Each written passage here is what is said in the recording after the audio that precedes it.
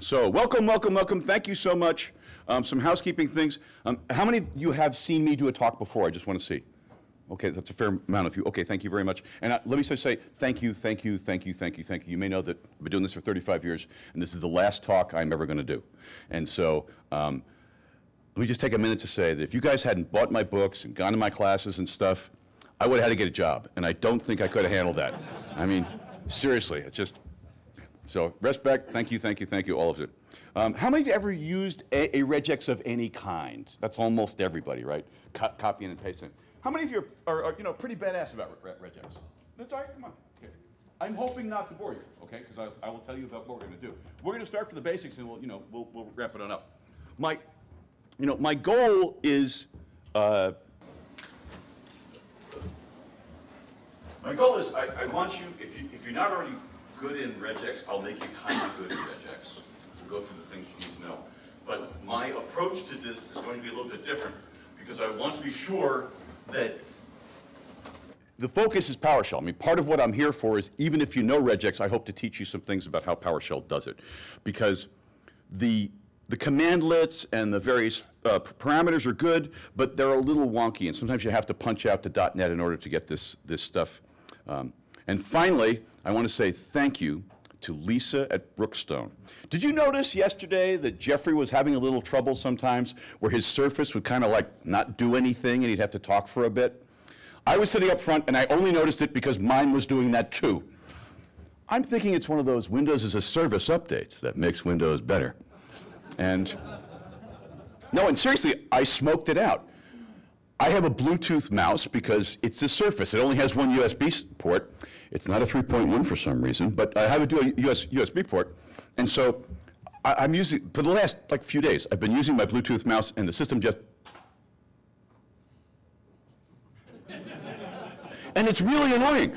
And so I finally said, this is crazy. You know, I need a wired mouse. So yesterday after I left, I walked over and said, where am I going to find a wired mouse? I'm in Bellevue.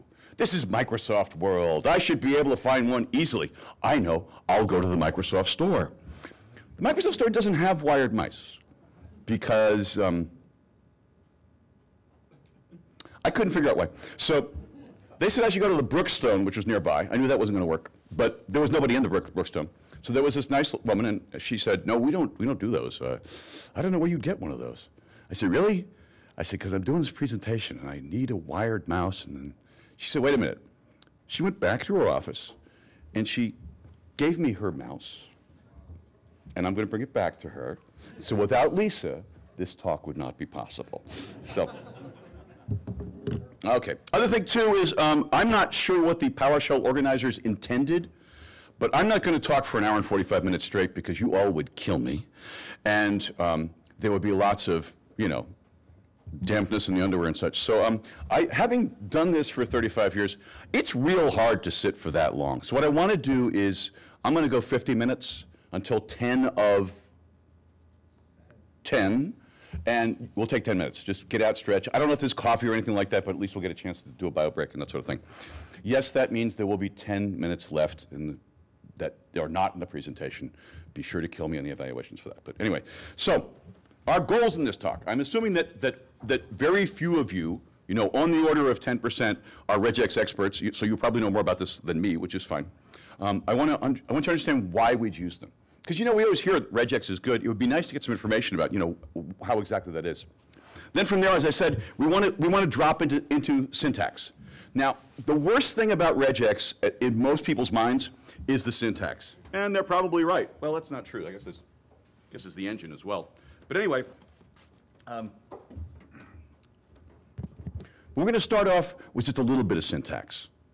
Just enough to do this world's simplest regexes. And the reason we're going to do that is we're going to then go to the engine. It's been my experience that when I look at regex papers or whatever books, they all get heavy, deep, and real about what the syntax is, you know, to write the long strings of line noise, which is great. We'll get to that. But the problem is, once you know how to do so how many of you have done a fair amount of regex? Let me see the hands real quickly. I want to ask these people.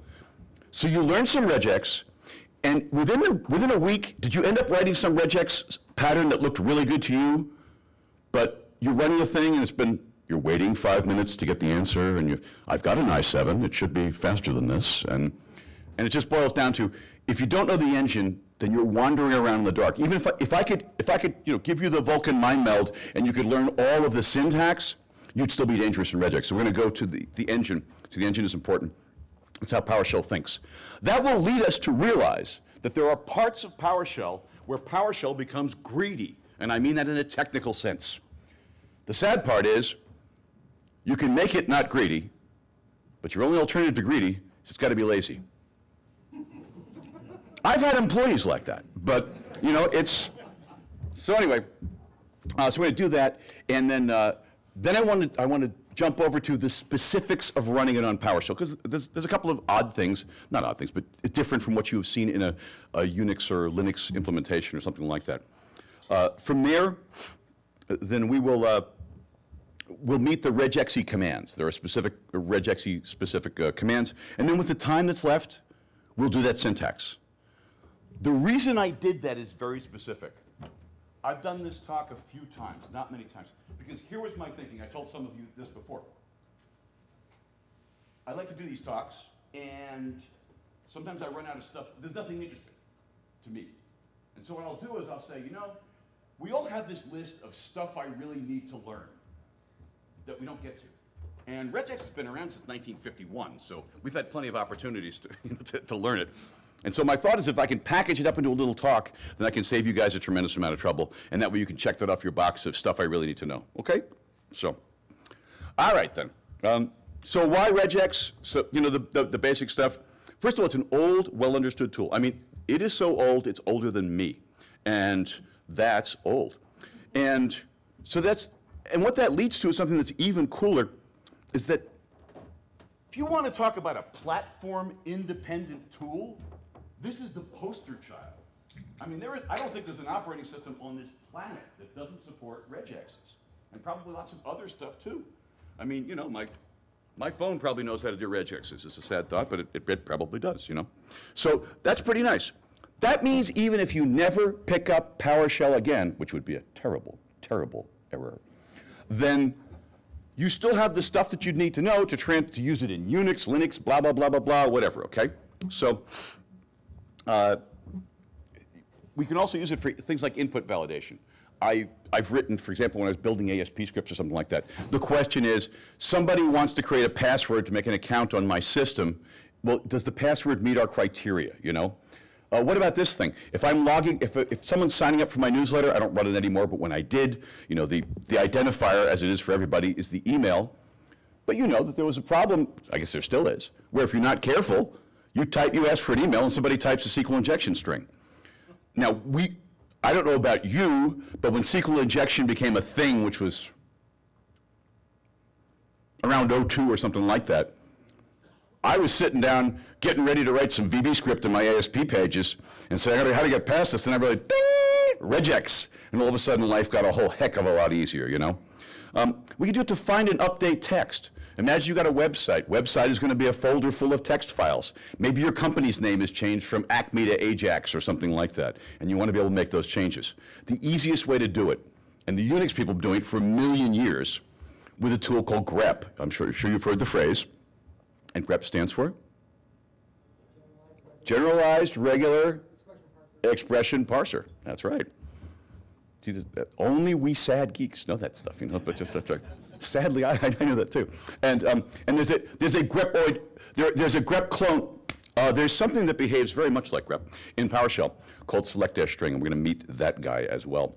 So a couple of examples I could think about is, you've got a folder full of files because it's your website, and you want to do a global search and replace on all the files. Or alternatively, this is another one we've all been struggling with for the last 20 years, is we have all these files that have been sitting on our computers for the last however many years. We're a university, we're a hospital, maybe we're just a public company, a publicly traded company. Is there any information in that that has publicly identifiable information? You may know that Server 2012 introduced a file classification infrastructure. But if you wanted to be able to type in the things you want to look for, they gave you two options. B*, you can use that. Anything snazzier? you got to go to regex. And in the last 10 years, Microsoft has been doing this more and more. So you're going to find that even if you don't use PowerShell, this is going to be useful stuff. And the best thing, how many of you are OneNote users? Okay, great, because if you're a PowerShell user and you're not a OneNote user, I hope you're an Evernote user, because I don't know about you, but if something takes me more than 30 seconds to figure out in PowerShell, I copy and paste it into my OneNote, which is on my phone, and it's on my iPad, and all that kind of stuff, which is just absolutely lovely. I have everything on OneNote, but you know what OneNote can't do? It can't do regular expression searches. If I could do regular expression searches on my OneNotes, I'd never have to leave the house. Feature request. It is actually a feature request. It's been on Voice, on the OneNote Voice, for the last 2 years or something like that. But go vote it up. Go vote it up, and one day. Anyway, now what's it bad for? Well, you know, it's not a parser. It can parse a little bit, but it matches the patterns. It's not a parser, so you still end up having to write parsing code if you're doing this stuff. It's quite odd looking, as I've already said a couple times. It looks like line noise. It is said to be hard.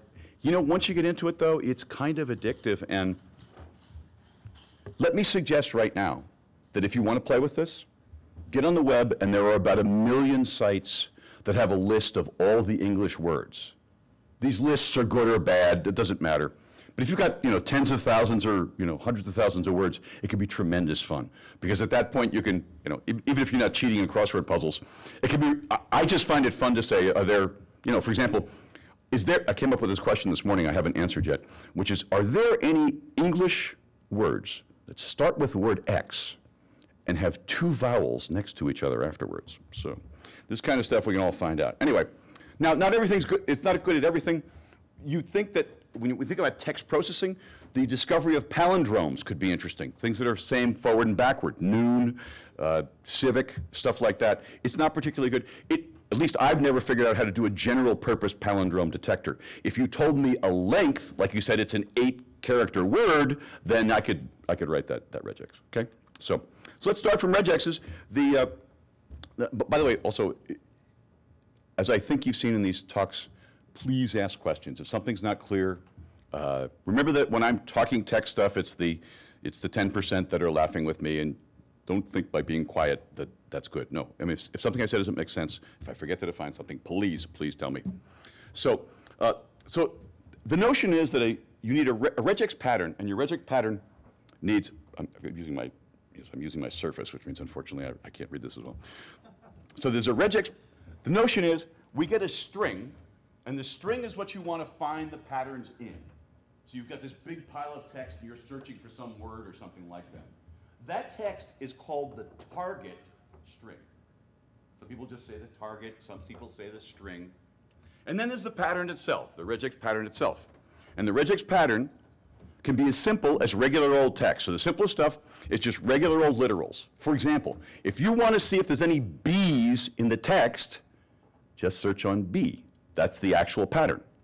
In this case, we've got a very simple one, just BE. That's all there is to it. What will it match? Well, it will match, it's going to try to apply itself to the target information. So for example, if we said something like, to be or not to be, how does regex work? Well, we're going to see in more detail, but the notion is the B matches that B, and the E matches that E, so we're happy.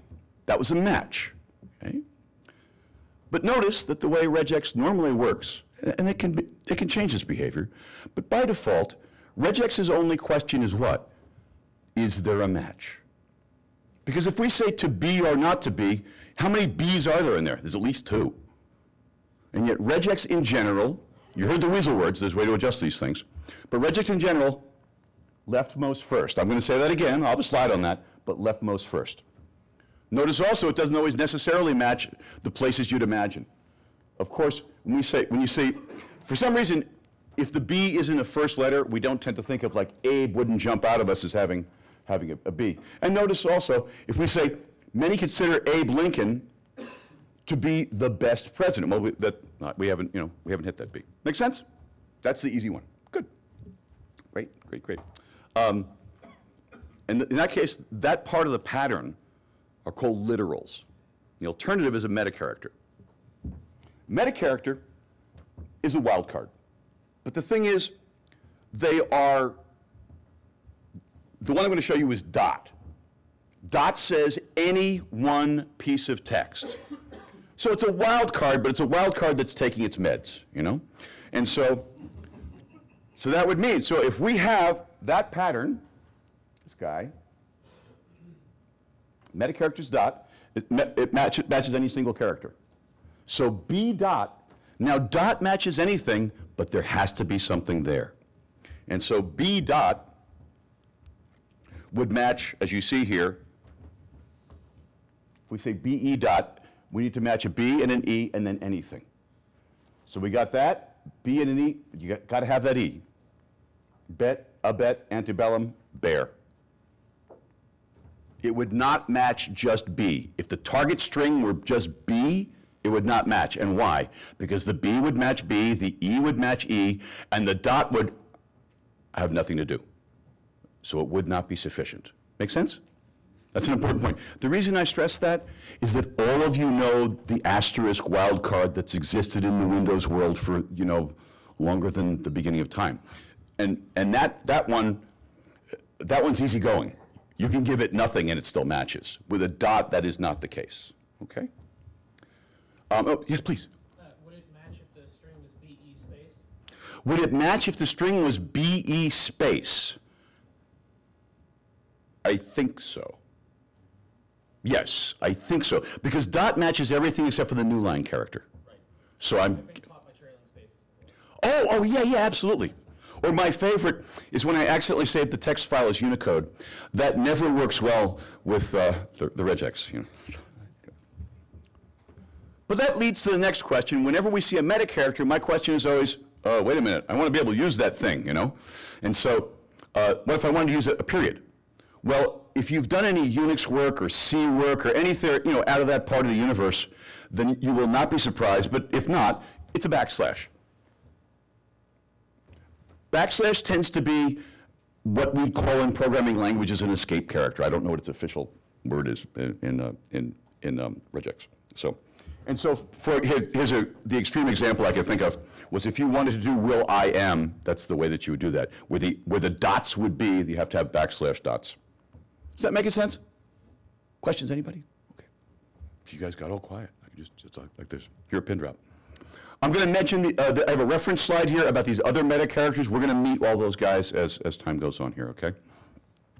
So it's all well and good to talk about regexes, but wouldn't it be nice to be able to try one out? Well, there are a lot of things in PowerShell that will use regexes. But the basic one is you could take any string and use dash match. And by the way, a little sidebar here. If you've done PowerShell for a while, you probably know the comparison operators. And if you've only done it for a little time, you've probably learned dash EQ is equals and dash NE is not equals. And then you probably also learned early on that dash EQ doesn't like wildcards. So if we're doing Active Directory stuff and I say SAM account name dash EQ J star, I'm not going to get everybody whose name starts with J. You'd have to have an actual name with J asterisk. It's got a J low, why not a J asterisk? I don't know, you know, but J star. So, and in that case, what do you got to use? The like operator. Well, you knew that. Most of you knew that. EQ is exact equal. Dash like lets us use wildcards. What everyone forgets is that 85% of the time, whatever that commandlet is, will also take dash match. Now, that doesn't always happen. A lot of what I do is Active Directory stuff, and when I'm teaching people beginning PowerShell, I want to get them into it. You can't just teach PowerShell in a vacuum. It's nice if you can point it at something. I like Active Directory because pretty much everybody understands enough about Active Directory. But it's a sad thing that when you do Active Directory's most generic retrieval tool is get-AD user in case you don't know. And you can have, you know, you could do the usual comparisons. It's sad to see though that there is no dash match in Active Directory. Bummer. But it's because of the way it's built under the hood. But there's ways to get around it, of course. So the way this works is that I have my target string, and I apologize because I have to point at the screen, but I don't want to talk to the screen, so I'm coming back to you to do this. And if it looks strange, it is, sorry. So That's our target string, and I want to see whether sh is in there. And the way I do it is I just say, there's the string, which of course could be a variable or something coming across the pipeline, whatever, and dash match, and then sh. The response, which you will get on the console, is a true or a false, rather than that, $ true or $ false, right? Yes? Doesn't that bother anybody? Doesn't $ true bother you? Well, dollar signs, okay, why is there a $ in the front of a variable name? No, because they cost memory. No. But that means that $ true is a variable and truth is not variable. That's wrong. What's wrong with this country? I know we do constants too. But anyway, so there we see.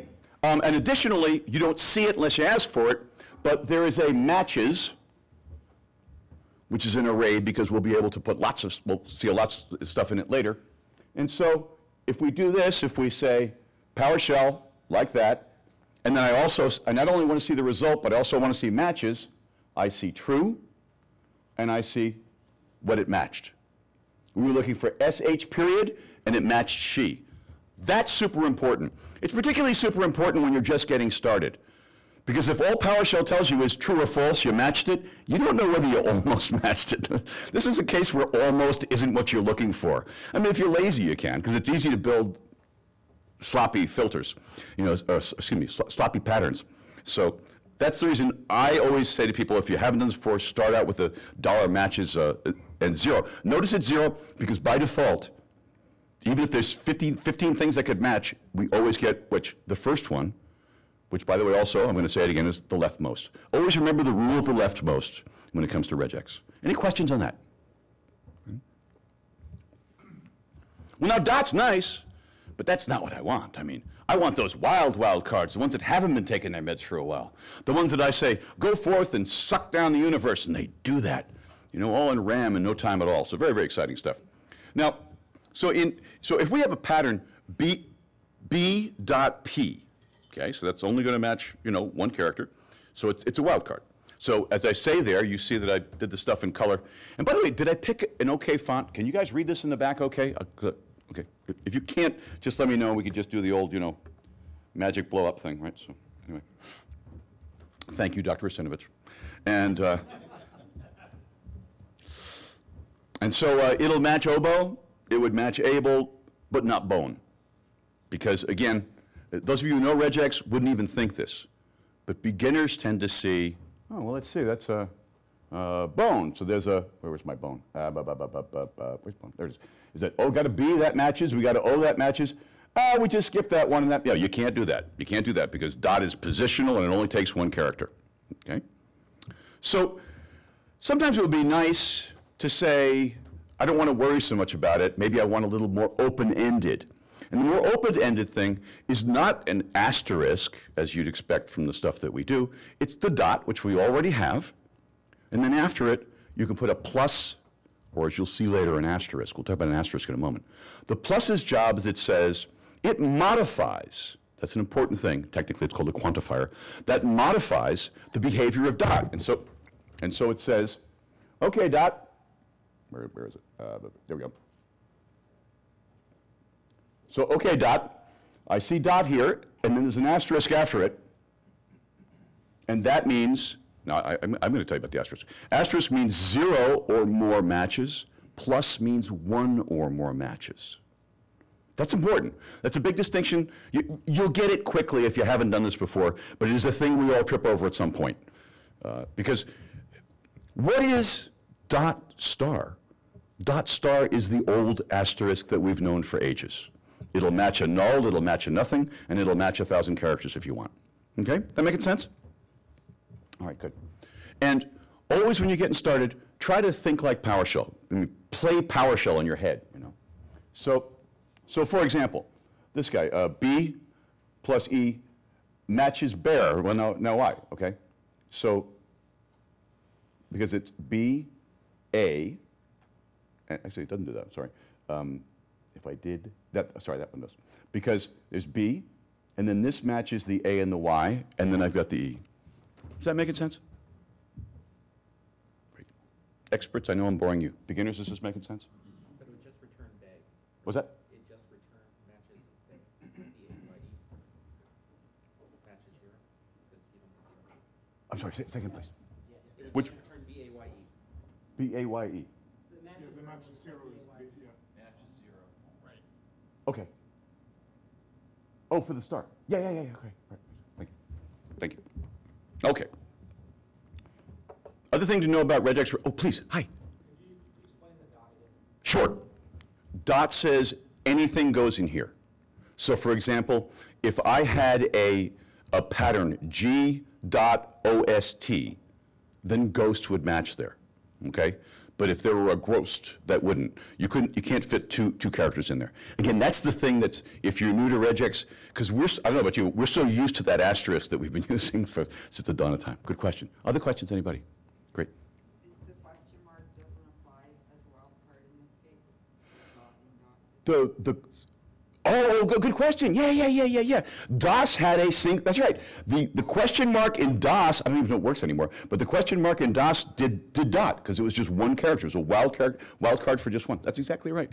I've forgotten. I haven't used that in like ages, but yeah. But it's still there. Cool. Yeah. What's that? Doesn't question mark mean something else? Yeah. I was talking about in DOS. Excuse me. Well, not DOS. In the command line interface. DOS. I think we're on to trace and quattro by now, So. Anyway, yes, good questions. Thank you. What else? Anything else? Yes, please. Can you use the plus and the asterisk before and after the dot, or just after the dot? So the question is, where do I have to place where do you have to place the plus or the asterisk? So the plus and the asterisk are close cousins. They do almost exactly the same thing. They are quantifiers, which means they come after the pattern. So for example, if I wanted to say, if I just wanted a string of E's, then my pattern would be E, because that's the pattern, and then I'd have a plus. Why no dot? Because I'm saying the pattern I'm looking for is E, and I want all of them I can get. So an E with a plus, that says match how many E's? 1 to 1,000,000. Okay? Thank you. Anybody else got any questions? All right, great. Let's go. Let's see how the engine works. So the regex engine, this is how things actually happen. And I should mention there is some regex terminology I should be sharing with you. One is when we have a pattern like that, the pattern is composed of pieces. I call them chunks. Most people call them chunks. The correct phrase is atoms. And an atom is a single unit that gets something done. Now, there's some distinctions here. Important to get this. A literal, like B, that is an atom. E, the E next to it, that's an atom too. But this guy, dot plus together is an atom. And why? Because who's the main event there? Dot. What does plus do? It's a quantifier. It says, okay, you like this? We can have this many of them. Questions? Great, thank you. All right, so we talked about that. The engine scans, as we've already seen, the engine scans you left to right, trying to match things one at a time. And so, basically, I want to show you how the engine matches, and I have been trying for quite a while to build a graphic to do this. So, I'm going to come over here, because I want to narrate, and I need to be able to, there we go. Otherwise, I'll look dumb when I'm doing this. So, dumber. So, here's the deal. I got a pattern. My pattern is going to be B, B-E. Doesn't get easier than this. I'm going to ask the question, is B-E in the word a beam? And yes, it's a trivial question, so of course you saw that was the answer. So, how do we find that, though? Conceptually, if you want to understand the regex engine, and you do, think about 3 cursors, 3 pointers, whatever you want to call them. The first one says, where am I in the pattern? That's the red one. Let's see. Sorry, I should say. That's the red one, okay? And that keeps track of what we're currently matching. Then this is the target string.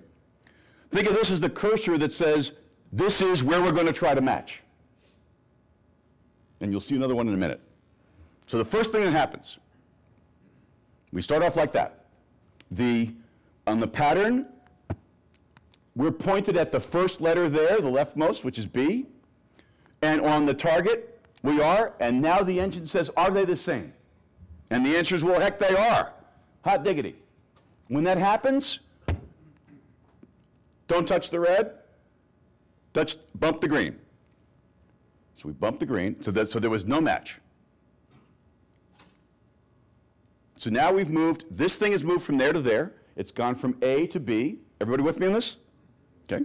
Because this could be a terrible graphic. I made this up last night, and I'm hoping that this is the ultimate answer. Because previously I just had to have two laser pointers, the red and the green, so that we could keep track of what was happening. And, oh no, I've really done this on several occasions. I did this in Slovenia about a year ago, well, a little less than that, and had more people in a talk than has ever been at the Slovenian show in the last 25 years. So dual laser pointers are the trick to getting, better attention as a speaker. So, so where are we now? It's that we're still pointed at the B in the pattern, because that doesn't move. We bump this guy over. Is that a B? Is that a B? Yes, it is. Hot diggity, we've got a match. When we have a match, we bump them both. Now, have we finished our job yet? No. Why have we not finished our job? Well, we put this guy to work, but we haven't put this guy to work yet. So what do we got now? So we're happy. Notice that we've got a partial match. That's what I got in that orange color there. And now we've moved everything over, and the question is E equal to E? That's a toughie. But yes, we're going to say that is. And that means hot diggity. We're going to keep, what do? We bump red and green.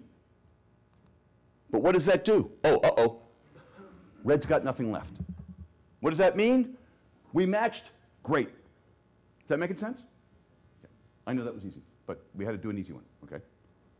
We'll get a little more complicated and then a little more complicated. We're going to do two more. All right so far? No more pattern? Success. Questions on this? We good? Because if you get this, once you get the engine, you can leave. The rest is easy. Just, you read it off cheat sheets. So, regex concept, the left shall be first. Okay? It always works that way. The interesting thing about it is, there are times that if you've done some weird stuff with wildcards, which we end up doing with meta characters, sometimes you'll look at what you actually got and say, how on earth does anyone think that's the leftmost? But that's why we're doing the engine. Okay, let's do a second one. This one wasn't interesting because the first time we found a partial match, it turned out to be great. But what if it wasn't a beam, so we'd match the B, maybe it's about or something like that. So it'd be like, hey, we got a B, we're really happy, and now we're going to match the E with the O, and you can't match E with an O, so we have to start over. So let's do a situation where we do we have a failed partial match and then have to backtrack a bit. Backtrack is a bad phrase in human conversation, but in the regex world, you'll use the word backtrack a lot, okay? So here's our deal. I want to, and we're going to add a third cursor here. So here's my question. Regex, is there BE in imbibe? I did this specifically because I was thinking about this summit, because I've been to all of these, and there's a lot of imbibing. So I thought that would be interesting. Can we be in imbibe? And so, hopefully not now, but still, So, same as before.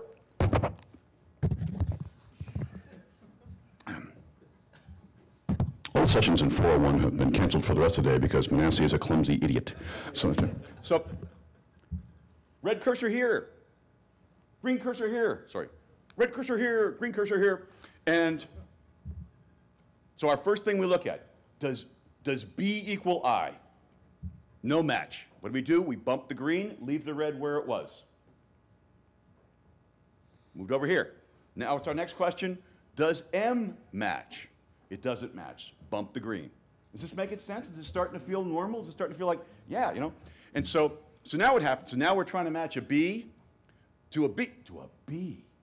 A B, finally. Excellent. I'd be so happy just knowing that I've done that. So because we did that, when we get a match, we bump the red and the green, okay? And before we do, we have a partial match, right? We've already got a B to B. We might have to backtrack. If we've got to backtrack, we have to remember where to start. Where did we start off when we started looking for this? Well, we already rejected this, we rejected this, we rejected this. If this goes wrong, we're going to back up to the point after this. So we're going to create an extra little cursor there that says if we screw up, you go back to this guy and go to the one after that guy, all right? So we're going to remember we last started from B, that didn't work. Now we're going to start from I next if it doesn't work. We try to be positive, you know? So, all right. So that's where we are now. We have a partial match. We got a B. And we're hoping that the next thing will be good, okay? Now we try to say, well, let's see. So the B matched. After the B comes an E, and after the B comes an I. Oh, E does not equal I. Bummer. So we've got to go back for another pass. This is where we're going to do the backtrack. The notion is we're going to move back to the last position that we didn't start from the rightmost position that we didn't start from last time. So what are we going to do now? We start like that. Notice that we have moved our starting point before. When we got our almost pattern, we were at B, and we remembered that because it had the blue cursor on it. We go to the next one, so now we're starting from I. Does E equal I? It does not. What are we going to do now? Don't touch the red, bump the green. Bump the green. By the way, if you have ever written a regex engine or you know the deep internals of the regex engine, it is more complex than this, but this is close enough that it's a mental model that you can use in order to get a feel for what your system's doing or not doing. All right? So, with that in mind, so now we got B and B. That's good. We're happy. Once again, let's remember that, because if this fails, we're going to have to go to the next character. And then we bump. And so now we have E and E. What does that mean? Because the next thing we would do is that I should move the red arrow over. That would mean we've satisfied the pattern and we're done. We did indeed demonstrate that we can be in imbibe. Okay? Questions? Please. What if the I was actually a B? What if the I was actually a B? Okay. Oh, great. So what would end up happening there would be that we'd rolled off the end. What you'd find is that eventually this guy would, eventually we would run out of target. If we run out of target and we haven't matched, then that means it was a fail. That's a $ false rather than $ true. Does that make sense? You're looking like I'm completely wrong. That's not what I asked. Oh, I'm sorry, go ahead. Do it again. If the I, You know, now I can see things like if the second I in imbibe was a B, right? Oh, okay, the second I was it? was a B, so it'd be I M B B B E. Okay. So Then what would end up happening, it would keep doing this, I'm almost matched, but then I'm not, I'm almost matched, but not I'm not. but then how do you back up to look for a new match? You would just keep Well, it marking. tracks that. Backtrack. So the idea is, let's say that I match, I'm sorry, I didn't conclude it for a second. So let's say I match on this B. I remember that that's where I matched at, okay, where I got a partial match. When that fails, I've got to remember this B. Because if I don't remember this B, then I don't know where to get started. And It's so not we'll- matching the B as much as it is the position on the line that it's analyzing. Don't think of it as The matching the character B, index. it matches that position. No, I think he's asking a great question. You're basically asking, what if there's no matches? I mean, how do we know that there's no matches, right? Okay, I'm saying, then I'm being stupid, I apologize. Yeah. No, please. No, I'm trying to say it. He's trying to ask about multiple partial matches, I think, right? So yeah, it's a partial match, so you've got BI did not match, I'm sorry, BB does not match BE, but then you have to figure out, I have to look at the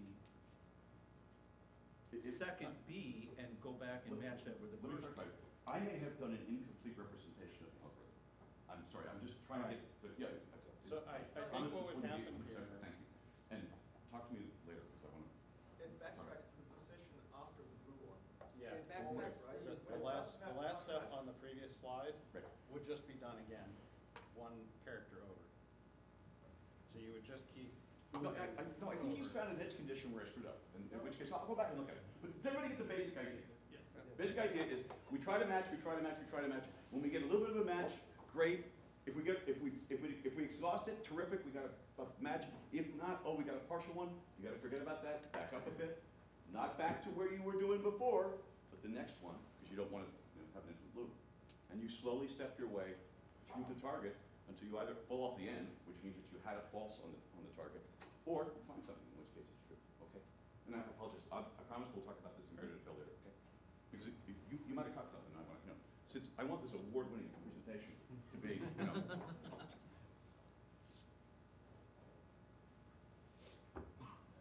Great. So we saw two of them. We saw a relatively straightforward one, then we saw one that involved a little bit of backtracking, but here's the one that's really fun. Now let's add a wild card that's off its meds, okay? Our old friend dot plus or star, dot plus or dot star, one of those. And so let's imagine that my target string, because again, I've hung out with you guys other sessions, is going to be beer house. That seemed like a, that's where the imbibing would happen. And so the question would be, can I find B dot plus E? Okay, so remember, you regex experts know that, right? B dot plus E. Now, half of you said to me when I said, what are you here for? Why do you want to use regex? What do you want to learn? Half of you said, the problem is, when I write one, I can't read them anymore. And yes, many people believe that regex is a write-only language. One could argue. Once it's working, you don't need to read it again. Unless it's working. Yeah. But the problem, though, is you have to be really careful. Remember how I said just don't take the true or false, look at what's actually matching? Because it's really, there are times it's late Friday and you're like, yes, this is working. No, I haven't actually looked at what it matched. And it works for 3 months, and then all of a sudden the phone call arrives at 3 a.m. You don't want to be, in the time zone at that point. So, all right, so what's the pattern look like? It looks like a B. What is that? That's a literal? What does dot plus mean? It got to be one. What character? It doesn't care. Anything matters, including spaces. Who exposed me before? There we go. So that's great. So we're looking for something that looks like B, at least one character I haven't specified, but maybe. And that was the session.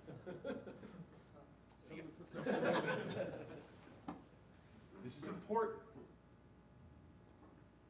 You know wildcards. You know star. Star leads you down the wrong road. This one not only can consume all characters, you have to get a truck in front of it to make it stop. The job of this thing, that guy, dot plus, its job is to go forth and just from that point, just consume everything in the string. Because that's my job, I can. Why are you doing it? Because I can. It's a dumb phrase, isn't it? Because I can. I can drink my own urine. That just does not seem like it. It's just, what's that? Dodgeball reference. Why do I drink my own urine? Because it's sterile, and I like the taste.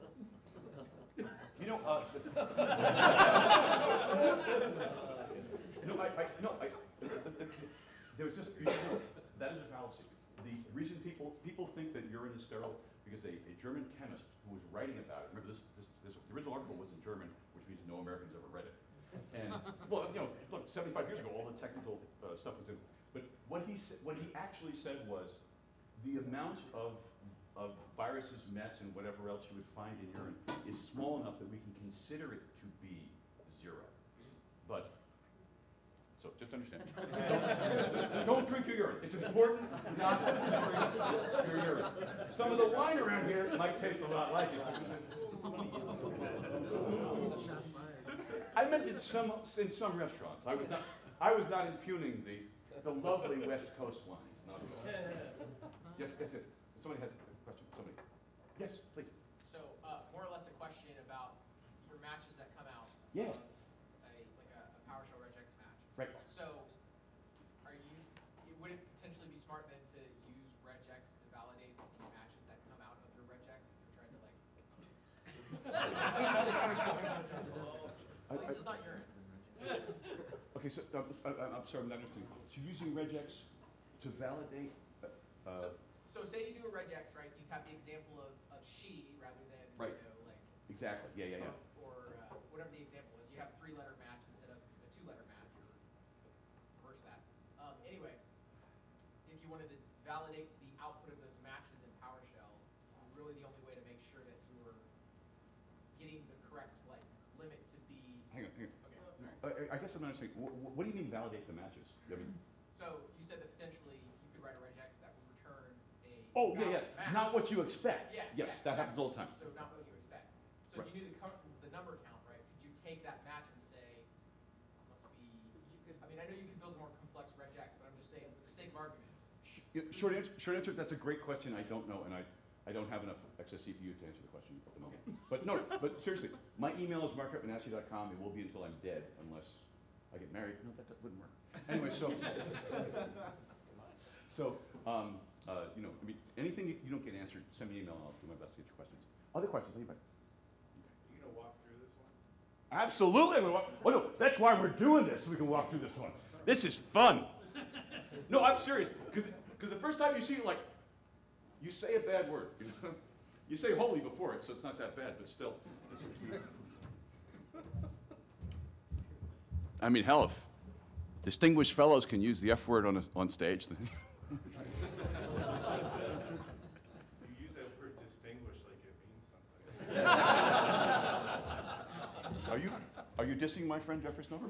No, I was thinking of another distinguished fellow, sorry. He's not a distinguished fellow anymore. He's CTO of Azure now, so he's no longer distinguished. He has some new title now. So, but when I have dinner with him tomorrow night, I'll tell him he said that. So what are we doing here? We're saying, give me a B, that's easy. Give me an E, that's easy. What's in the middle? I'm not sure. Okay? So let's just see what happens. So the plus quantifier again, what does it do? It says one or more, right? One or more. Okay. So we're going to try to match B dot plus E. And again, what is dot plus? As many dots as we can get from 1 to whatever. 0 does not count. All right. So again, our red's in place is the way you expect it. On the first item, oh, by the way, I should mention also, look at that. Little b versus big B. Nobody asked me that question. Every other regex I know of, I'm sure there aren't any, but that there are some that aren't that way. But any of the regexes that I know start out case sensitive, and you've got to tell them to be insensitive. PowerShell, however, just starts out insensitive. That is, Microsoft Word, it's Windows. I can't speak to those things, but yeah. So PowerShell out of the box, PowerShell regex out of the box. And by the way, what you guys just said was funny, but it's not true. .NET regex, which is what PowerShell regex is built on, is case sensitive by default. You have to tell .NET regex to be insensitive. Yes, exactly. So, sorry, just being a nice guy, referring to anybody by the word insensitive makes me feel bad. So this does match. This would not match on most other regexes without some adjustment. Well, great. So we've got a match. We're really happy about that. What do? We bumped the green, left the red in place, right? Oh, sorry, we did not do that. Forgive me. We matched, so they both move. Great. So the B matches a B. All right. Now we've got a dot plus, because remember, how many atoms are in this? 3, exactly. That's an atom, that's an atom, that's an atom. Okay, great. So that means that we've matched the B. Now we've got to find out what happens with the dot plus. Okay. Now, so the question is, what do we have on this side? We've got some text starting here. We have a dot plus. How much of that is matched by dot plus? And I gave it away on the PowerPoint, but why did I do that on the PowerPoint? What does dot plus have the power to do?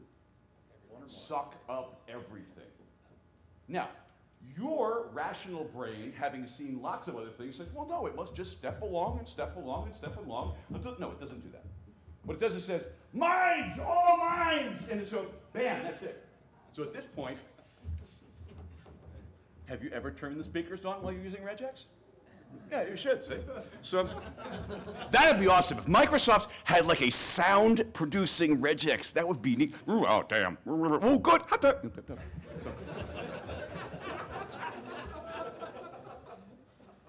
I think there's a business opportunity there. Hey, it's time. I said we're going to take a break. So let's take 10, okay? Get out, get a stretch. Come on, do it. You know how. It's hard to sit there and learn things. And come ask me questions. I don't need a break. Literally have comments above any regex that goes past 5 characters with like the string I wrote was to match originally and why I think this works. Because I'm sure it's wrong and I'll discover this later. What was it Snover said yesterday about what we're supposed to do? Okay, welcome back. Welcome back. How's everybody doing? Everybody happy so far? Yep. We're about the halfway point. I said to you that it is often the case that I don't finish the slides. Okay? That's why I'm doing the you know, in school they teach you the journalistic inverted pyramid. I'm trying to do the important stuff first. If we don't get to the syntax stuff, it's easy. It's right there. There's examples, there's stuff you can type and all that kind of stuff. But this engine you got to get. Okay, questions on what we're doing so far? Okay, good. All right then. So, where were we? So we found that B matched B. That wasn't a surprise. And we found out, again, the reason I'm doing this particular example is that people don't get that this is what dot plus does. It's a wild man. So what have we got now? So now we're in a situation, let's see what's going on there, right? Is that it just eats everything. So now we're in a situation where we have matched the B, we have matched the dot plus, good so far, but then we have an E. Do we have an E over here that's left over that can match? Look closely. You want to say, yes, the E's right there, but dot plus has already grabbed it. Is there an E at the end? There's not. Because dot plus has sucked it all up, mine, all mine, the batch fails. Does that make sense? Well, I don't know about you if that makes me sad. What's the answer? The answer is backtrack. With backtracking, what you do is that first we match the B, and then there was all this stuff, and there's my E over here. But I'm dot plus, ate that one too. There's no E for me, we gotta stop. Now the engine backtracks. It says, okay, dot plus, a little bit of lithium, bud. Let's just back up one, okay? So now, yeah. So, I'm sorry, back this up. So now what we want to do, I haven't got this part of the animation yet, but the idea is that where it used to have everything, we've now backed dot plus off. So what do we have? B matched B, dot plus matched all of this except for the E. Why? Because we backed it off. So B is happy, B's got B, dot plus has everything almost. Is there an E at the end of this now? Is there a free E at the end of Beer House? Yes, there is, because we backed up one. So if there wasn't, they would go back to the last E in beer, you're saying? If there wasn't an E at the end of house? If that hadn't worked, it would keep backtracking. Okay? So like when I was doing something where I was grabbing HTML and I was trying to parse that, I was being lazy. And I said, here, find this stuff, and that's what this data is, and just keep going. And occasionally I would get HTML where it would just go off to la la land because this I mean, think about the exponential nature of this. What if I've got a bunch of cases? So it's like, first we do backtrack, and what if the next time, as we step over, we have to do more backtrack. So backtracking can make life really miserable, but we have to have it in order to get wildcards working. So if we were at PowerShell Summit Germany and we were going to a beer house, Then we'd be fine, exactly. There'd be no E. there'd be, yeah, and we'd have to backtrack all the way back to the E and But we'd have to wait and put the verbs at the end.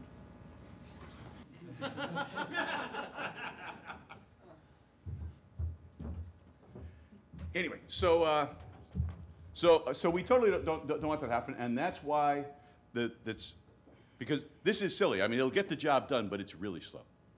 What we'd like to do instead is we have the alternative. Now, this behavior is called greedy. I told you there's something called greedy. That's it. That behavior is called greedy. We have to instead make it lazy. I wish they'd come up with better words. So your choices are you can have greedy or lazy. Have I mentioned I'm retiring in an hour? You know. It's an interesting thing about IT. It's like I did a talk about 10 years ago about IPv6, an introduction to it, and I would ask the crowd. No, I say to the crowd, So how many of you looking at the IPv6? How many are hoping that you'll be able to retire before IPv6? And all the hands go up. Right? Anyway, so to do that, all we have to do is we just have to change our pattern a little bit. Where's it go? We got to put a question mark in it. Where is it? So here we see, here's the original, this is the easy match. This is, so my target, $T, is beer house, okay? Then I've got $M is going to be my match, the result of whatever the match is, okay? So I say $T dash match BE. What comes back? Comes back that it's true and that we match BE. That makes sense? We saw that before, that was easy. Then we said, hey, wait a minute, let's do the greedy thing. If we do the greedy thing, just think about what happens here. What matched? Beer house. How much of that string got used? All of it. Here's what I said to you. I said, find me a match that is B, some stuff, and E. If I said to you, beer house, if I said B, some stuff, and E, what would you think the answer would be? Well, for me, I think B matches B, dot matches E,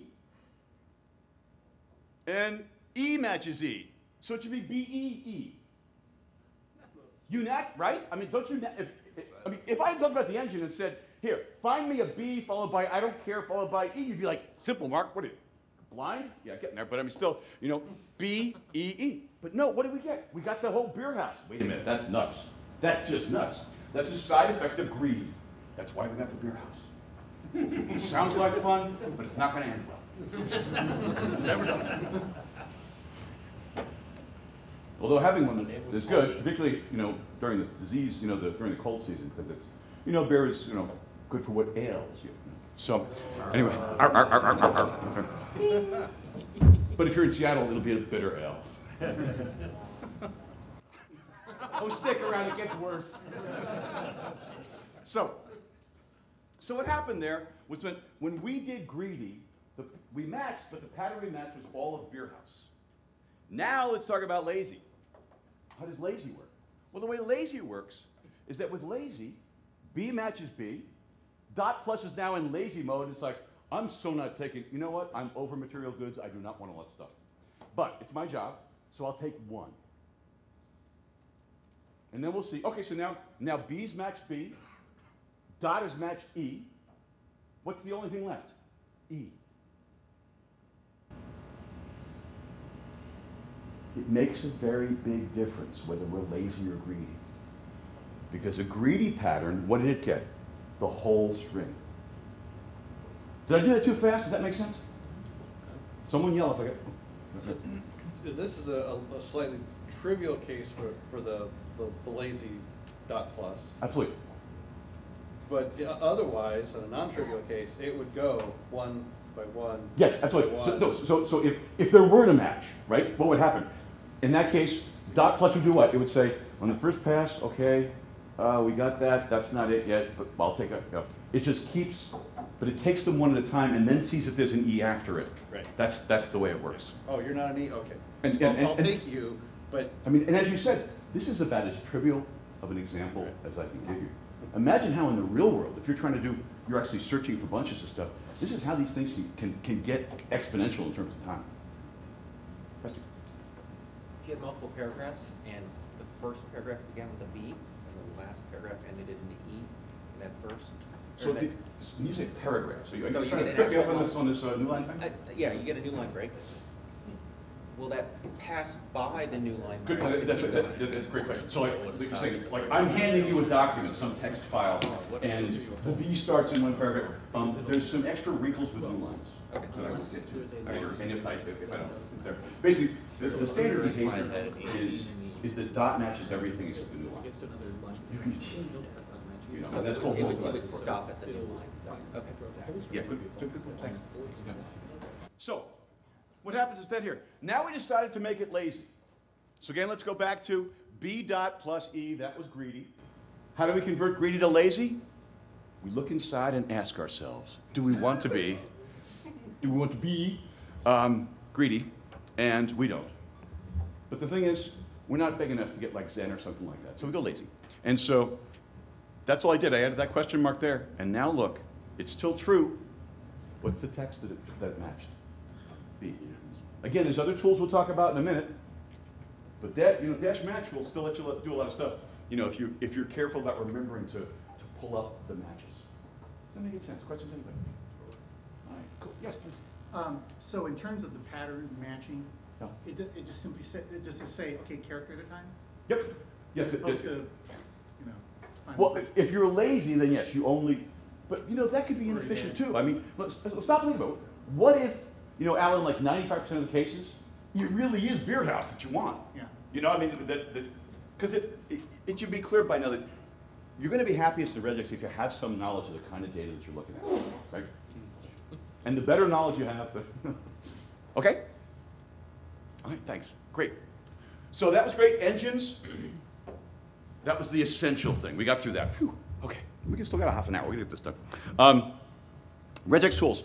So there's lots of the PowerShell regex tools out there. There's dash match, dash replace, and dash split. They take regex as well. Here's a kind of interesting, silly one. But if you pass it a string, this is a sentence dash split, and you pass it e dot, for example, then e dot space, e dot, then it ends up yanking, whenever it sees an e dot, it yanks that out and adds a new line to it. So that's why this, if you've never seen split, that's what it does. But the idea is that was the sentence, and then afterwards it becomes that. See, we got multiple lines out of it. There's some e's and spaces missing. Making sense? I've never found a real world use for it, but it just seems like it'd be wonderfully disruptive if I could just figure out what I could do with it, I want to briefly talk about case matching in PowerShell. In the PowerShell world, we often don't care about case, but if you do, then match has a cousin, CMatch. CMatch, and you may know about that because there's also there's a C-eq and a C-like, clike, or whatever it is. So you should not be surprised that we have. There's also a not match, by the way. So all those things are out there. All right. Questions? Ultimately, if we're dealing with PowerShell and regex, it's always a good idea to remember that where do we get this from? PowerShell is really merely surfacing the underlying .NET regex classes. And so, but the PowerShell guys are, they have to make decisions about how complicated they're going to make this for us. And so they decided to shield us from some of this specificity. And so I got more kinds of stuff that we can do here. So one way to get to the .NET regex is that it's a cast. You could do this. I could say something like $R equals regex cast, and then that is the pattern. So what we're doing here is we're warming up this thing to be able to do kinds of pattern matches for us. So now I got $R, it's a regex type of object, and then I can say this. I can say something like, rather than dash match, it looks like $R dot matches. So it's a method. And then inside, there's the target. And so what's that going to do? Well, let's see. So we got this. Our pattern is .bb dot. What does .bb dot mean? Is that going to ever be greedy? Is .bb dot be? It doesn't .bb dot. Is that ever going to become greedy? No. Why? What's missing? Plus or asterisk. Exactly. So it's never going to be greedy. It's never going to be lazy. It's a nice regex. So if I then match that against yabba dabba doo, it's going to find that, oh, look, well, this is the cool thing. The first thing that .NET, that grabbing the .NET cast means that we now get multiple responses. Well, that's pretty exciting. No? I don't get out much. That's pretty exciting. Isn't it? Because, seriously, you know how it is. When you're working with something initially, the more data you can get about it, the happier you are. And so, if for no other reason, I would tell you to consider using the regex cast all the time that you're starting to play with this, because it makes it a little easier. Can we get the rest of PowerShell to give us all? Absolutely. Stay tuned for SLS. And look what it says. It says true. It said, are there captures? We'll talk about captures in a little bit. Index, notice where we found it. This one was at the 0th location, at the 6th location. And it actually shows you the text. I like that. I like that. From a pedagogical point of view, if I'm teaching people how to do this, or if I'm just hoping to get this done in the next 3 hours so that I can then solve some problem or something, I like that. So. Now, if you want the most, any questions on that? Please. I noticed there's more than one capture or one match. No, I'm sorry, Al, that was the point I was making. Yeah. The point I was making was, if we did this on the pure PowerShell, a dash match, it would give us just this one. Right? This gives us all of them. And, and because you know that that information is sitting in matches, it's then easy to pull that stuff right out. Okay, but if you want total control, if we need total control, then you use new dash object. And basically, what are we doing?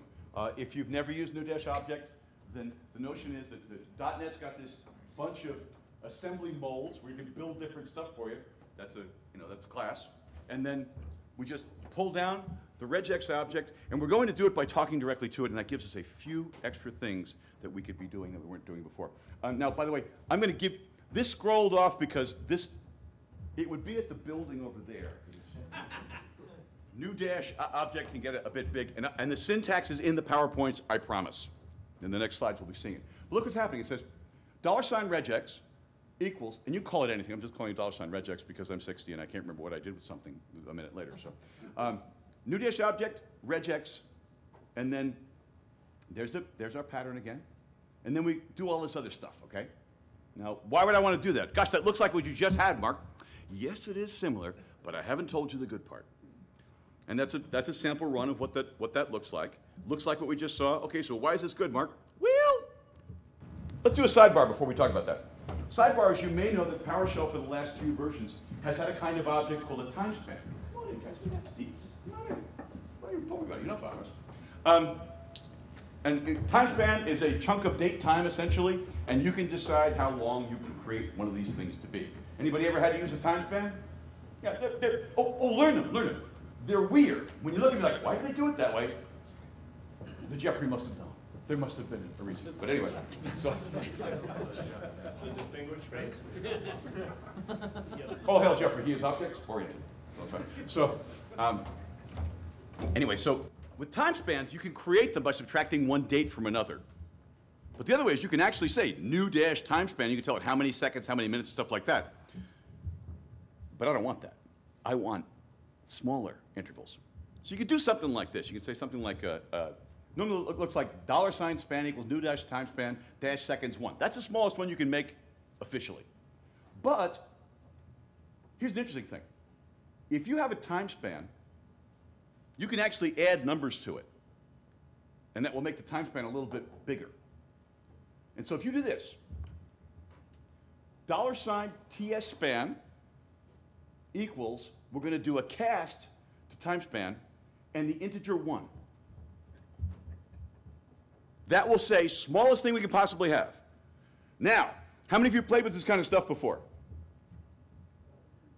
Oh, because you're going to be surprised. How big is that?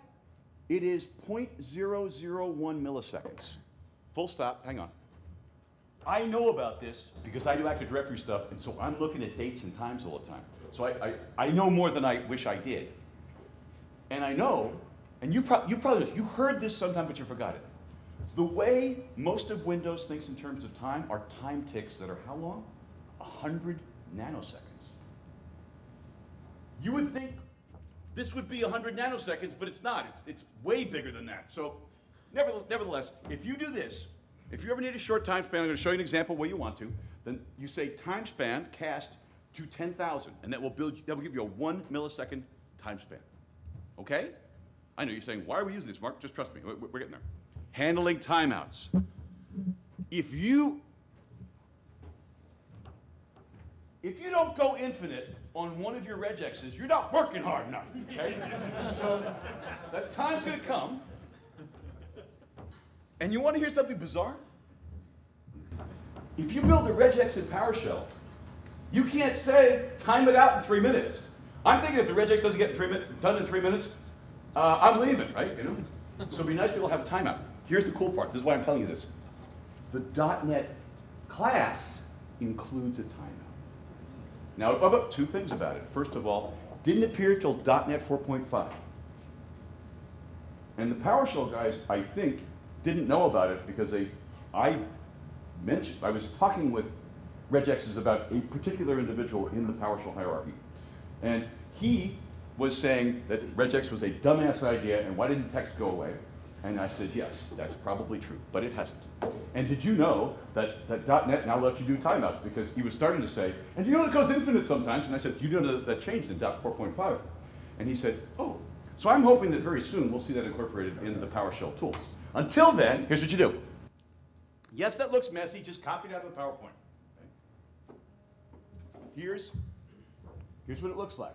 There's our new dash object. That's our pattern. This is the blah blah. Regex experts in the room? That's how you set multi-line. Ignore case. Isn't it doing that already? No, and why? Because we're building it straight off .NET, which means it is case sensitive. And I don't know about you, but I just don't need that often. I have enough reasons that I can blow things up like feeding Unicode to a text file. But anyway, so yeah, you don't do it. Well, I would say you don't do it twice, but apparently I'm not that smart. So, and then there's the max time. Now you can do something off of there, and in this case, just for fun, if you have free time, build one of these. Give it a timeout of 3 milliseconds. In my experience on a Windows 10 box with a fairly good processor, everything takes a minimum of about 4.5 milliseconds. Having said that, I just tested all that stuff in my room a few hours ago, and everything's way faster. I don't know what they did. No, I'm dead serious. I have 3 regexes I can normally put up, and we're doing this. Down there. So you'll see this about regex engines. People are constantly tweaking them. I don't know what Microsoft did, but they did something in the last 6 months that has changed the way that this stuff works. Okay? So that's how to get, we talked about getting insensitive. I want to make sure, and is there any questions on this? So there's several ways that we say I'm going to be case insensitive. Yes, please. So on your previous slide, Yeah. You had the variable max time. Is that something you're just assigning? So $max time, sorry, is a time span. Okay. That's a time span variable. Okay. Yeah. You're right, I should have used the same one. Okay, thank you, I'll fix that. This is why I teach, because I learn more from you guys than you learn from me. So, okay. What does it return if the time span times out? Is it just a false? You get an error. It is an error. You actually get red text, yeah. Thank you. It was funny, when Jeffrey was talking about how they were going to play with the error text, I kept waiting for someone to say, I have an idea, why don't we make it white on black so people can read it, you know? It's like the first, I love PowerShell, but the first time I used it, I'm like, did you guys hire the Wired guys to do the color or something like that? It's just very pretty, can't read it, you know? Anyway, and yes, I know you can change it, I just get tired of changing it. Follow up on that question if you use I mean, because at this point, let me show you something. At this point, if I try to open my PowerShell prompt, at this point, it takes that long for the thing to get, oh, okay, so it was pretty, oh, that's a date time example. That's, I just wanted it, it's a one-liner in the profile I'm happy to share with the community. I'm not saying anything about it, I'm just kind of interested when it happens, that's all.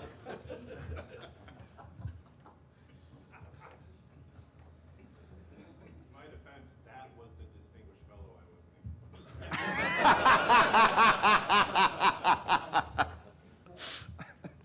follow up on the Yeah, please. regex and .NET, you won't get true or false because that's a factor of Yes. match. That's right. Yeah, that's exactly right. Yeah. But you do get the true or false information. You just have to, extract it from another member. Good. Other questions, anybody? All right, great. Let's talk about the star of the show. This is the grep for Windows. It's select-string. Basically what they did is all the little quirks I've been talking to you about, most of them, they make it a little easier.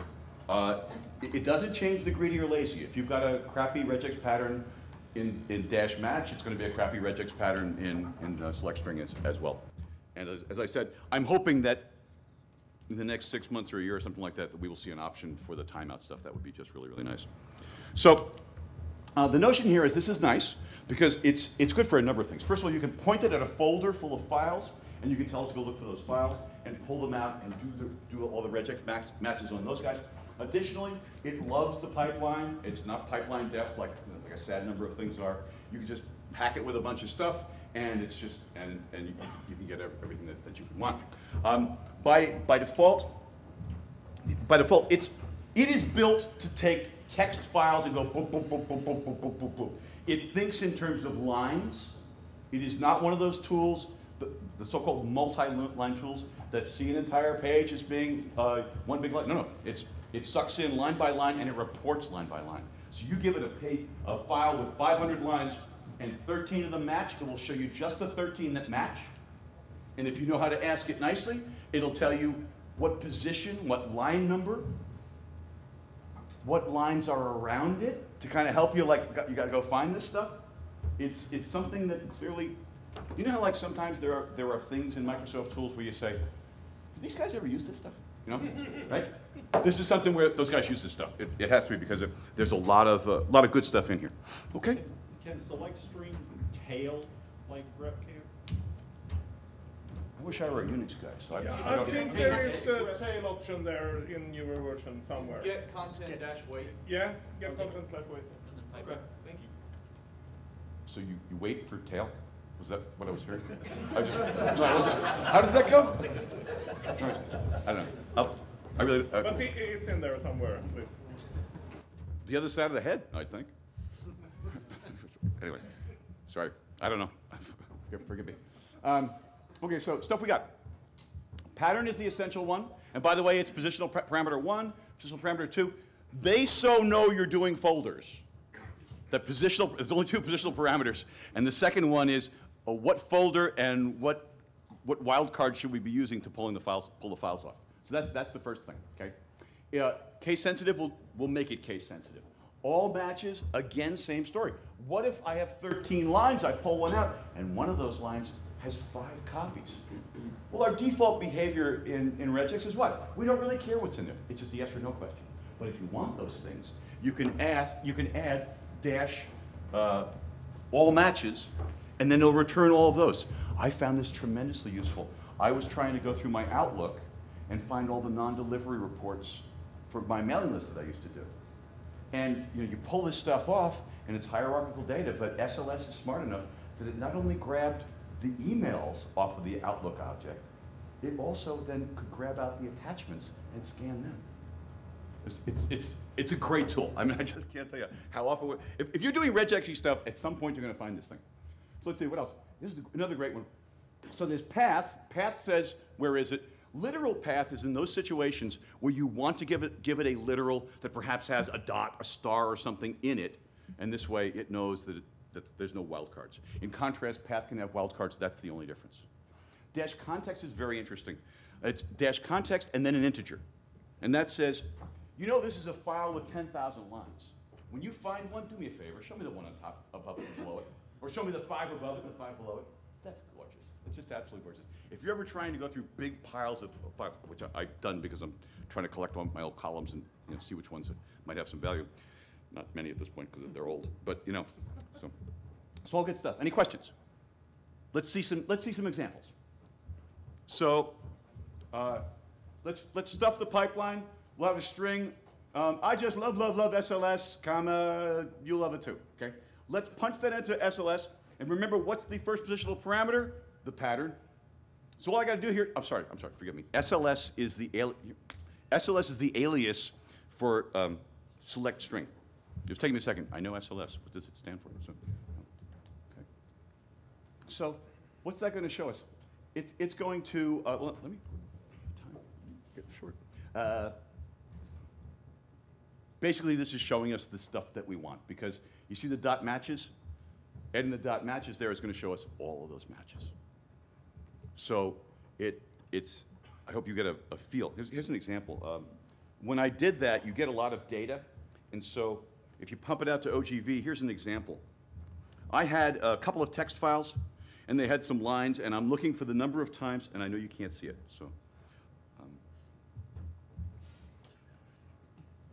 So what? So that's your, so this is your command up here. Now there's our command up there. Select string path. It goes to this particular folder. Oops. Pattern saw, all matches, punch it into outgrid view. And so what does it show us? It shows us up top there's the yes or no for ignore case. And then there's line number. I found this, and what text field did I do? Then there's the line itself. It shows you the whole line. Then, I know I sound like I'm really excited about a commandlet, but it's just, this is nice. It does pretty much almost exactly what I want, and you don't really find that that often without writing a script, you know. So that's the path we got it from. Again, what was the pattern? SAW. And then, look what we got here. So like here, this line, I've got a saw here. I saw a plane. I wish I saw a flower. I used a saw to cut down a tree. I saw a sawwall cat. They don't exist, but it just, you know, it was a good adjective, so I thought I'd use it. So there's two, and notice how it reports it. See, shows up saw and saw over there. So, make sense? Questions? Anybody? Okay. Great. As I've said before, as I've suggested before, one of the things about that dot cannot do is dot cannot match a new line. Dot can't match a new line. You can change that though. You can change that behavior. It's either called a single line mode or multiple line mode. And they're easy. There's just a few switches to do, and it's right there on the PowerPoint. I won't go into detail because I want to do some other stuff. Here is one of the best pieces of advice I can give you. Don't paint yourself in the corner. Don't think you can do this by yourself. You can, but it'll take a lot of time. Let's be very clear. The thing I love, you know, the coolest thing about PowerShell, I can't tell you how many times I've had friends who are brilliant .NET coders. And I don't know if you know this. Are there any developers in the room? Okay, stop listening for a minute. So when I go to developer conferences, they're like, Mark, you're a great speaker. Oh, thank you. That's really terrific. Do I get a check? And then, you know, some of these conferences don't pay so well. And and where was I? Oh, yes. Yeah, I don't know. Oh, yes. So they'll grab me. We'll have dinner. Say, why do you work with IT pros? I said, what do you mean? They're so dumb. I said, they're not dumb. What's your IP address? We don't get no respect. So, but the great part is, well, .NET's wonderful. Yeah. What can you do with that PowerShell? And then you show them new dash object. Because like if you're a .NET coder, you can read the MSDN documentation because that's so helpful.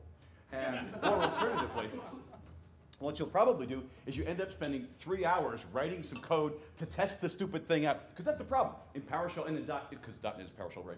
But I mean, is that you have to look at an object and you think, oh, an AD user, does it have all the information that I want? We got to write a lot of code to test that if you're just doing it for Visual Studio. But what can we do? We do new dash object, and we can poke around with get member. And you show it to them, and all of a sudden the faces are like, I want that. I so want that. I mean, the great thing about PowerShell is the immediate gratification. You need that for regex too. And so if this sounds scary, save yourself some time. There's some great online testers, or you can buy them. There's a $25 one called Regex Buddy that I'm told is very nice. Somebody showed me Espresso. Espresso, is that its name? Yeah. You said it's free? It's free. And that's what, a Windows app or something like that? Or? Yeah. Cool. I like some of these locations. Regextra.com is neat. This is wonderful. This is a free thing these guys put up. They've got a cheat sheet about all of those regex operators we're not going to have time to get into. And so I mean, it's really terrific stuff. The other one is Regex 101 is very nice. Now, you should be aware that regex engines can be a little bit different. They can be just a little bit different from each other. And so, no, I mean that. I mean, 95% of the regexes will run just fine on any engine. But you will find some funny little dark corners where maybe, I don't know, the Java engine behaves differently than the .NET engine. So it would be nice to have one that's based on the .NET engine, and there is one. It's called Regex Hero, It's online, and it runs off the .NET engine, which is great. The only problem is that it requires Silverlight. There's a large company out of Redmond that's trying to kill that product for reasons that make no sense to me at all. But those are cool things to have. Okay, definitely. Regex Workbench is a .NET that runs on your desktop. Oh, nice. Regex Workbench. I think it's a Microsoft. Do I have to have Visual Studio to run it? No. Cool. Thank you. Regex Workbench. Thanks. And that's a free download, or okay? Or you have to go to Software Assurance and pay them an extra $100 a week or something. How many people are in your building? Only one is using this tool. It doesn't matter how many heartbeats are there in the building. For those that want to practice as well, there's also Regex Golf. Regex. Golf. Tell me about Regex Golf. So you search for it. Basically, it'll give you a list of words to match and a list of words not to match, and less characters win. So. Oh. Your par is, hey, you can do 5 characters, so can everybody else, but can you do 2? And you know, thank you. You brought up a very important point I was going to forget. There is no right answer when it comes to regex. People who know regex are smart people, and they love to outdo each other. I mean, never walk into a room with regex people and imagine that you can tell them this is the proper pattern to detect email addresses. You will never, none of you will get out of the room alive, because I'm serious. Regex is fun, and everybody who loves it has a website. And so, no, it's true, and they have forums. And so if you're really stuck, you could do this. Just post on the forum, I don't know how to do this. Inside of 5 minutes, you will, A, have 30 different answers that will all work. And there'll be 3 dead members of the forum, because they will have been, you know. So, seriously, I mean, efficiency, yes. I mean, you know, don't make your regexes 3 minutes. But really don't sweat, you know, don't sweat getting it too, you know, too heavy, deep, and real, okay? So the other thing, and there's an example of, there are a million sites out there. And by the way, they're usually really nice folks, you know, unless you suggest that you have a regex that's more efficient than them, then you're an enemy. So the only thing left is regular expression syntax. I've got just 8 minutes, but let me do a little bit here. So first is a character class. Sometimes I want to be able to say this or that or that or that. We do that with square brackets, and you can have a range 0 to 9. What does that mean? That means that will match anything from 0 to 9. B to V will match anything from the letter B to the letter V. Or we can have a pile of things. That's called a range. This is called a set. A set is where you just have characters. I created this set. What's that do? Makes vowels, okay? You can put them together. You could have B-C FBN. What does that mean? It takes B, it takes C, it takes F and B and N. Note the square brackets around it. They're called custom classes. Why are they called custom classes? Because there are some built-in, baked into the box classes. Does it make sense so far? When we get past them, the other ones will all start to fall apart. These are the ones to get started with. For example, I had this thing, is TH5 a digit match 0 to 9? Is it going to match? It is, because 0 to 9 fits against that 5. Is there a digit match? And here, what is it? We're doing A through F, 5, 6, 7, H, dash J. So what we're saying is we'll take numbers, but the numbers that we'll take will be 5 or 6 or 7. And so, is there a digit there? Well, 5 matches the 5. Does that make sense? I'm sorry I'm speeding up, but I want to just run. You can see that they're easy once you just see them. And all these pages that you're going to have got examples. So, you know, check them out. Also, there are probably people who are doing a better job explaining this to me, so, you know, online stuff can help as well. Okay, regex also includes some predefined classes. They are things that are prefixed with a backslash and then a number. Excuse me, a letter. So, for example, \W, little w, means word characters. They have defined certain things as being characters that are in words. So notice, what do you have in the word characters? A to Z, 0 to 9, underscore, in Nancy. I would maybe put some other stuff, but they don't, okay? Notice the lowercase. So like, so for example, here's a quick jump ahead. So what's \w do? \w means one character from the what group? \w. What's the class? What's in that class? Word character. Word character. So what? A to Z, 0 to 9, underscore. Okay? Good. How could I find a pile of text? You know enough to do this now. So any character we imagine in a word, it's not exactly right, but it's close enough. Every character we have in a word can be described as \little w. How can I find a word? Well, we've got a class called \little w. That's just one character, though. How would I say one or more word characters? \w with a quantifier, which was? Plus. Does that make sense? If you haven't heard that, think about that. That's where regex starts to take off. That's where you've got your foot on the accelerator.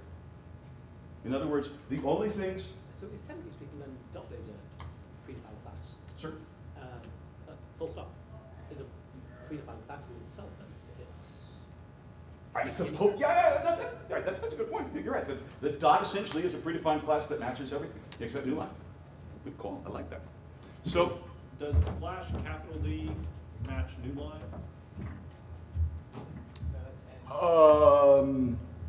No, I'm not sure.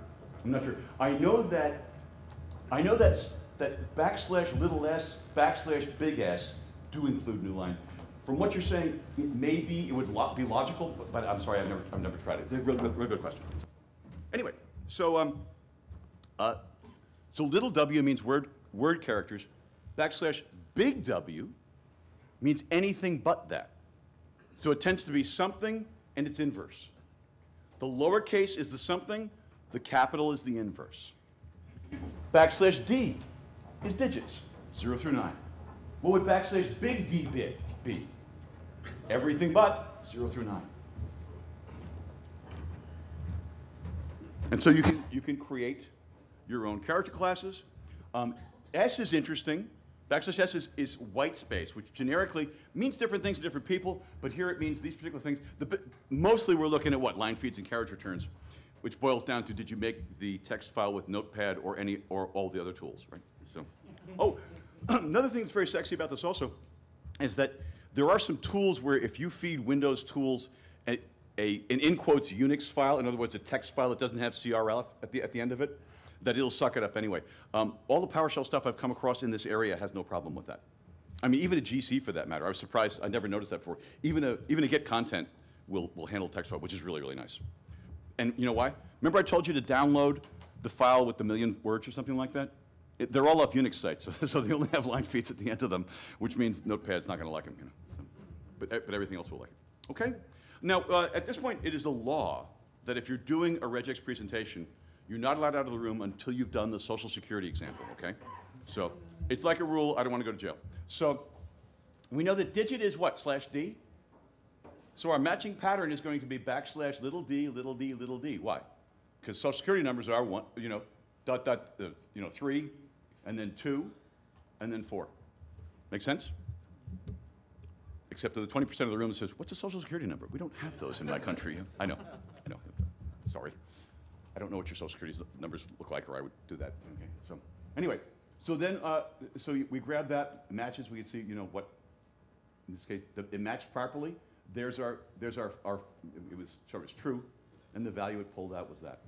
So this would either be good for checking if any of that bad PII is there, or for stealing that bad PII if you have access to the data. So we talked about quantifiers. We've already met 2 quantifiers. One quantifier is plus.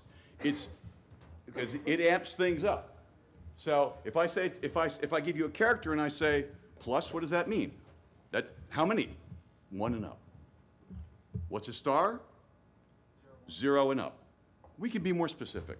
Maybe you want to say I only want to have, I don't know, somewhere between 2 and, I got an X here, and I expect to see somewhere between 2 and 7 X's.